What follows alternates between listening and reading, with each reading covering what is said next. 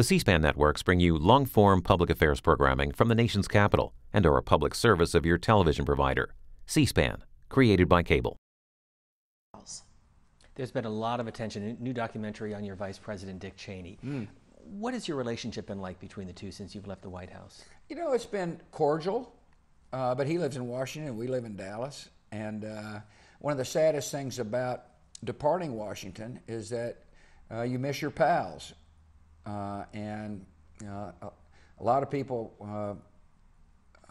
were there for all 8 years, and I became good friends with him, like Vice President Cheney. And, you know, I don't see him much. And I don't see many of the people I worked with much, and it's kind of sad.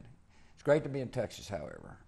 They'll all be here for the opening, though, and that'll be really fun. A great reunion with lots of people that worked in the administration.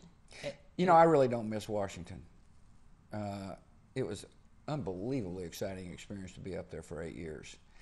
But I think I told you before that when your time's up, it's you exit the stage and let the next man, in this case, give it his best shot. And so while we've got friends in Washington, I'm not all that friendly to Washington.